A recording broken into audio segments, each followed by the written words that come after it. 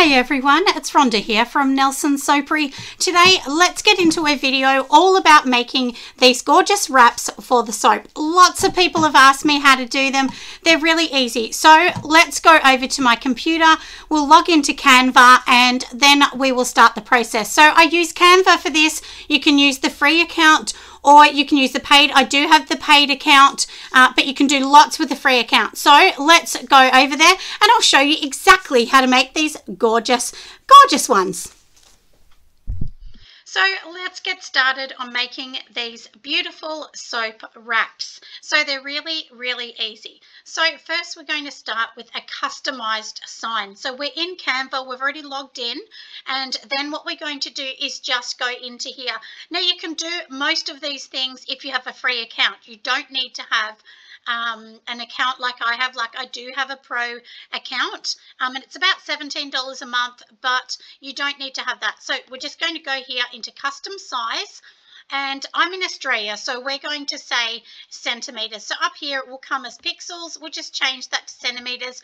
If you're in the US or another country that uses inches, just use inches. So for today's exercise, we're going to put this in, like I said, in centimeters. So generally, most bars of soap, you can use an A5, and that's on a landscape size, because remember, we want to wrap it right around the edge of the soap. So make sure you're doing it landscape. So here, what we're going to be doing is we're going to be doing 21 centimeters for the width, and the height is going to be 14 centimeters, and that's approximately an A5 size. You can cut it down, you can make it smaller or bigger. If you've got guest soaps, then make them an A6 size. So we're just going to press create, and then this is going to give us the format that we want.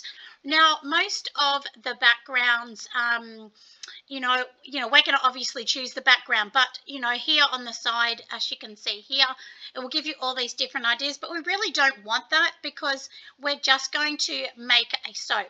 So now we've got here, and now we want to put our pattern in. So all we're going to do is go over here to elements, and we'll press elements. And in elements, what it's going to do is give you lots of different ones, and you can see the ones that I've recently used.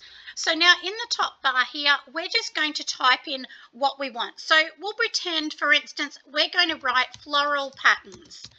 So, and this will give you a pattern. So if you're looking for a floral pattern, we'll push enter. And these are all the ones it's going to give us. So you can choose whichever one you want. And of course, we can alter this. We can change it totally. So don't think you're stuck to this design. You're not. So for instance, you're just going to put your hand on it.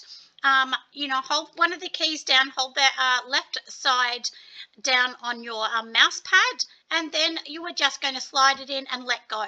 So you can see here, I've got this blue pattern, and if you click on it, then up here it says transparency. Now this will help you to make it lighter. So if you can see, you can get a real lighter one or a bolder one. So I usually lighten mine to around 70 or 71. Around that is really good. So now, like I said, we've got our pattern, and now you know, that's the basis of the pattern. But of course, now we want the instructions on the front, which is the label telling us what it is, you know, the weights of it, and so on. So let's go down, and we will just see if there's a few more patterns, because although it's kind of cute, it's a little boring, isn't it? And, you know, just search for whatever you want. I mean, there is so many that you can slide in. So just get rid of that one. So we will just go back and we'll do this one. Everyone knows I absolutely adore the color pink. So let's pop it in. And, you know, you can go lighter or darker. But remember, if you go too light, sometimes it's too light on the printer. But anyway, like I said, so we've got this now. Now what we want to do is we want to actually create the centerpiece here. So I'll show you how to do that. And that means you don't have to stick a sticky label on later. The label will already be on the front of it. So once again, we're in elements. So if you can see here, elements, so we'll just push the cross to get rid of that. And in elements, they also have like shapes. So we're just going to go and choose a square shape. So it's going to put it on. I always keep it in white. It costs you less in printing if things are white. The same as you'll see my pattern has a white background, and it's less in printing. So now you can see this line in the middle. This means it's center to the page and we want it center. And remember, this bit here is kind of going to be your fold over bit and the bottom will be your fold over bit. So I usually keep it to about here. Measure your soap just to see, and we'll widen it. Now, can you see when I widen that and hold it down? It gives you that little black space, and it will tell you here that it's 4.5 to 4.8 to 5 point whatever. So it's going to tell you the centimeters, or you know, the widths, whatever you choose. So it will actually let you know. So like I said, we've got this bit here. Let's pop that here. And I'm going to get another one of those. We'll go back to shapes. I will print another one. And once again, we'll make this white. And I'll show you why.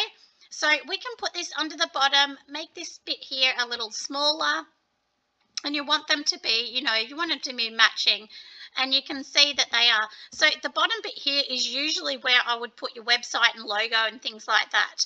So now for here, we're going to pretend this is mine because obviously I already have my own logo saved and everything else. So we're just going to pretend that this is going to be something we're already going to make. So we need to go and get our logo first of all and then choose something else. Okay, so anyway, let's go into that. So usually you would upload your logo, and if you don't know how, you just go onto here, push uploads, then upload a file, and this file can be from your website. But I'm not going to because I've already saved these in Canva. So once you upload them, they'll just be in your uploads and save. And you can see these are all my own images here that obviously that I use. So I'm going to go down and find where I put the logo. You can actually delete them, but I haven't deleted them because I often make myself books and things like that. And then, of course, you know, I need these pictures to put in my magazines that I make, which I give away sometimes. So, and you look, they're the things you can do. You can do anything on here. I mean, you can make your own business cards on here.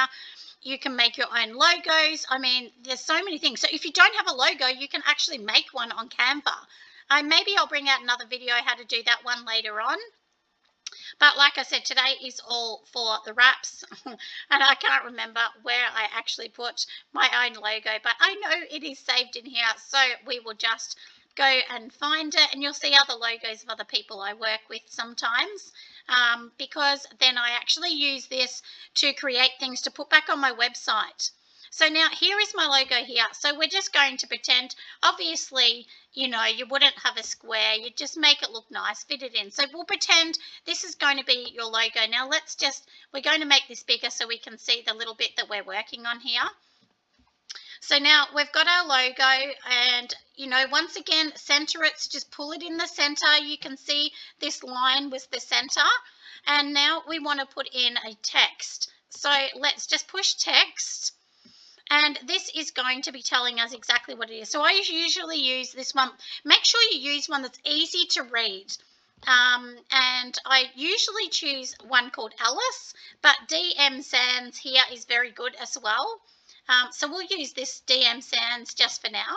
So we'll pretend, you know, like I said, this is a soap. So we're just going to write up the top, write what it is. So if you're in the US, you would write American soap or made in the USA, whichever you want to do. So we'll just say, for instance, made in America.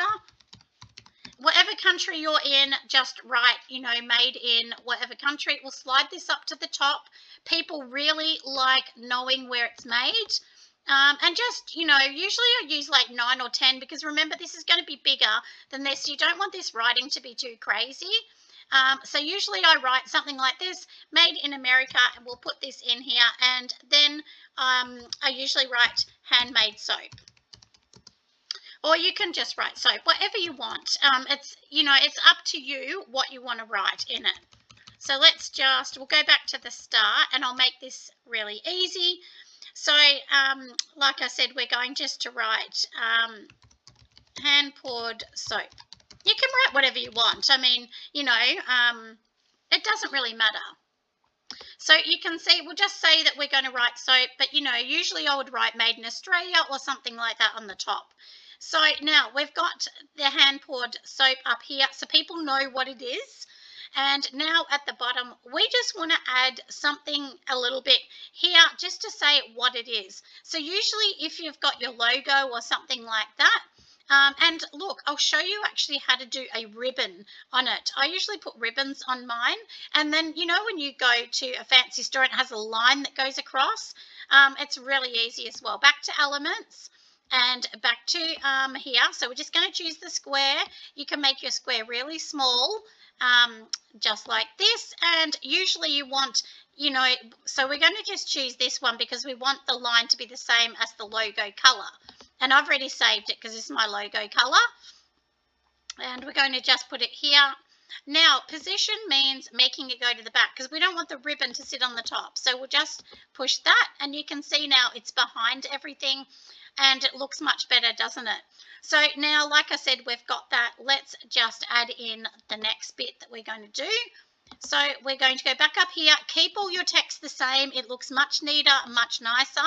Because we've used this one, we will use this again.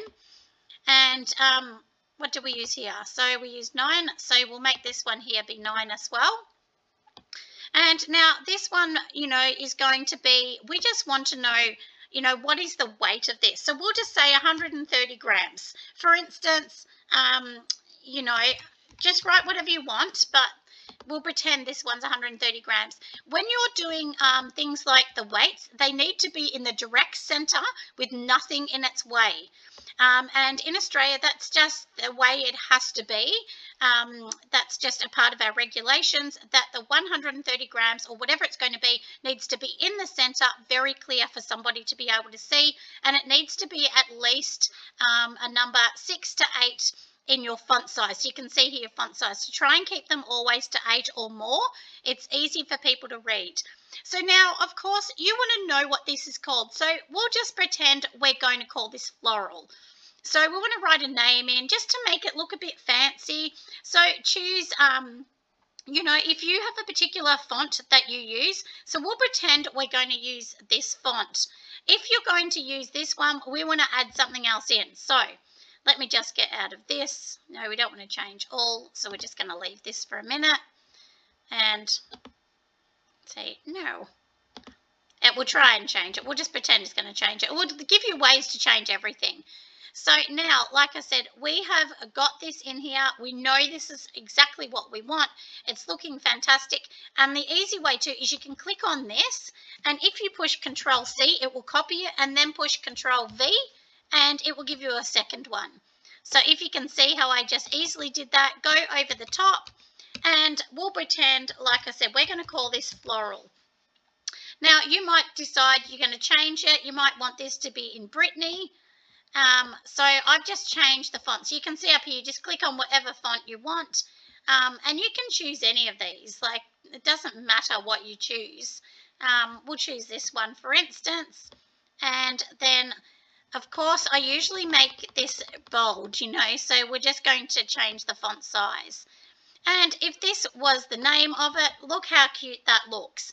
So literally all that's what you need to do. And in this little box here, you can choose to write manufactured by and your details and so on, a little bit of blurb about the soap. If you want to keep the ingredients on here, you can put that in here. I personally don't. All the ingredients are on the back of my soap, and I just make a sticker and put that sticker on the back.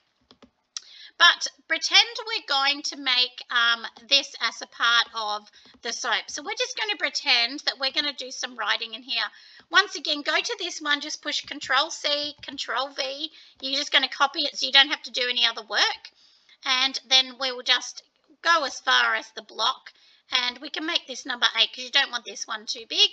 So if we're going to write ingredients, so we'll just write, you know, ingredients. Most of us would have, say, olive oil and sodium hydroxide. I mean, write in all of the, you know, details that you need. We'll just say mica, water, and you get the hint. So that we'll just pretend, okay? Now, what I usually do with mine as well is if you go up to here sorry, up to here, we want to make sure that the writing is all going down that side. It looks neater. When you just center the writing, it kind of can look a bit messy. So this looks nice. So we'll pretend, okay, we've got our ingredients in here. Now, next, you know, you need to put warnings on things as well. And what I usually do is I usually write things like if redness. So we'll just say here, if redness or irritation occurs, please discontinue use and rinse with clean water. And the reason I'm saying, now you probably noticed here that I'm saying a solution. So it's no good just telling them, well, don't use it anymore. They might have had a red sore skin. So you want to be able to say, okay, your skin's sore, you know, you can rinse it off. So just give them a solution as well. But do look at your T's and C's. You know, with your registration and the country. We're just going to make this wider just for today's episode so I can show you, you know. But like I said, we need to test this to make sure this is right. Now that I've moved it, we're just going to center this again just so that I'm teaching you the right way. And, you know, all you're going to do, you can see, like, I'm just moving everything. So I do spend quite a bit of time making sure this looks good. And we're going to lower that to 7. Because remember, this is going to look bigger than what it is too. But, you know, you do need to test all of these as well, don't we? So now we're going to write that. So already we do have our warnings and things like that. And so if it comes to the warnings, let me just go back here. We'll just go in here. So I usually write warning. Because you've got to remember that everyone has a different skin type as well. So you can see here really clearly, and usually this bit here I would bold in red. And then at the bottom, you know, you need to write it's manufactured by you and so on. So fill in all of those details. Obviously, you'd write all the ingredients. I'm just showing you on here. And then at this little bit here at the bottom, I usually write on it manufactured by, put your website and your name. And it's really, really clear. You can also get the little warning symbols and they will be in here. So if we go back to elements, and we're just going to write in here warning. And you can see already they come up. So you could literally just bring this one here. Obviously, we're not going to put it that big on the soap. Make it really, really little. And then, you know, that warning can go with your warning label. And you can put something like that on it and continue. But like I said, I usually keep the pretty bit here for the center, and then all of the things that need to be on it are at the back. But obviously at the front you need to have how many grams it is, what it is, so it's a hand poured soap, and obviously put the name of it so people can see, because if you're selling wholesale it will be in the shop exactly as you see it. So we'll pretend we're finished. So now we'll just make this smaller again. And doesn't it look cute? Like, it looks really pretty. And then you can wrap up your soap nice and easy. And then all we're going to do once we've done this is up here, we're just going to push the button that says share. So let me push the share button, and down here we are going to write download. So we'll pretend we're going to download it because we want to save it. Save it as a PNG. That way you could print this in Vista Print. You could print it through your $30 printer. I mean, you don't need an expensive printer, and that's it. So then just download and save it to your file. So we'll just say download, and you can see it's downloading. And then just go onto this side here because it's going to show you a little tab. So you just click on the tab, and then here it is here. And I'm just going to push this button, save as, and then it will go into a file. So this is one of my other files. So here you would just write, you know, floral and save. But I won't save it because obviously I'm not going to save this one. And that's it. And then after this, all we're going to do is go over to our Cricut machine. If you have a Cricut machine, you're going to pop this image into it, write the right size and print it out. If you don't have a Cricut machine, you can print this on your normal printer. It's just not as easy because the normal printer won't give you exact measurements. Whereas if we bring this one back into Canva, it will definitely show us. So actually, how about I save it just so that I can actually show you how to do it. So we'll just say download. And I'll show you how to do this in Cricut while we've got the machine open. So here we are, we're open in here. It's nice and easy. So like I said, once again, as we said before, save as. And where have I got this candle tin? So I'm just going to write floral and we'll write test. So I know this is a test for everybody. So we'll say save. Now I'm going to go over to Cricut. My Cricut symbol is at the bottom. You can probably see it here at the bottom of the screen. And this is one that I've done. So let me just get out of this screen for a minute. And we will just get out of that one here. And so we're just going to say new. We'll make a new one because we want to make something new. So now you just push upload on the side here. And then you go into upload image. And so then we're going to browse because this will be on my computer. I'm browsing on the computer. And so remember, we saved it in my 100 candles, but obviously you would save it in the right thing. I just did it in here to show everyone. Click on the image and push open. And you'll get really good at this. Honestly, you will. So just push complex. Complex means you want this pattern to be as bright as it is. If you choose any of these, so I'll show you, they won't look as good. This just means it's not as bright, and then simple means it will show not much at all. So, you know, but we're going to do complex and it will be exactly as we've made it.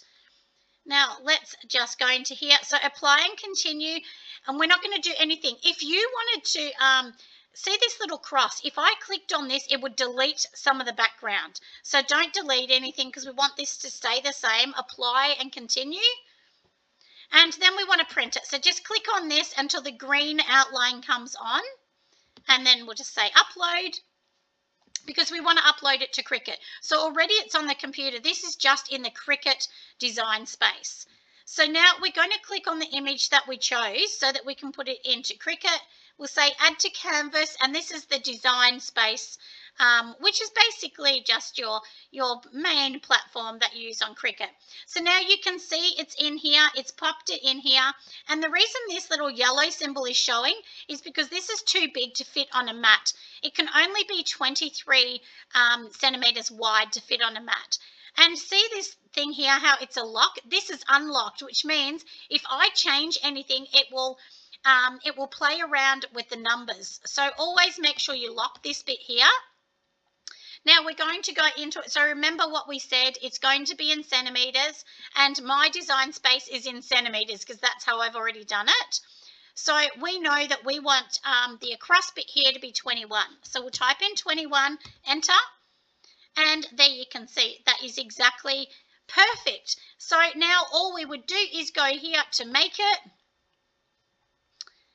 And it's sitting here ready to go. We'll push continue, send to printer. So you obviously you would have your printer all organized. Undo this green bit because otherwise it will leave big black marks because that's for specialized printing. We're going to just do one, and now it's trying to connect to my printer. And now we would press print, but I'm not going to print it because I don't want to print it. And that's it. It will literally print out and your job is done and they're looking gorgeous. And of course, I know this video has made this look super long, but I promise you it is not that long. It just, you know, showing the process takes longer, but honestly, I do hundreds of these every week. So it's really not hard. And if you don't want to use the Cricut and you want more of a professional paper, most of mine I do now get printed at Vistaprint, so I make them just like I've shown you. Then I go over to Vistaprint and choose what's called a flyer. So flyer is a little bit of a wax-proof paper on Vistaprint, but it's easy to fold your soap and it looks beautiful. And then we're done. You just fold it and use some sticky tape to stick it all together and make it look gorgeous, or some double-sided tape, whatever you prefer. So I hope today's video has given you a really good idea on how to make an easy soap label. It's not hard. I know when you're using programs, this might feel, you know, a little bit tricky. But once you get used to this, I promise you'll be able to make really beautiful wraps, and you can do them pretty fast. But if you just design it, like I said, and then go to Vistaprint and get them to print 100, you can get it as low as 9 cents a piece, which it cost me about, I've worked out to be 11 to 13 cents per one. And that's when I'm using plain paper at home and with the ink. So, but with Vistaprint, it's about 9 cents if you're buying in bulk. So, yeah, so that's sort of your costing. And I will tell you, everybody, since I started wrapping my soap, I'm really, you know, upping my game in my design on products. I have sold so many. I've gone from selling, you know, $100 or $200 a month to close to $5,000 a month. So that is a huge difference in sales. So, you know, products and the design is so important. It really is, to get you across the line. Anyway, I hope this has helped. Make sure you give me a massive thumbs up, and come over and join our Facebook page if you like. And of course, we are over on Patreon, and I'll show all of you what I'm up to over there. Anyway, have an amazing day. Make sure you're kind to somebody today. Bye.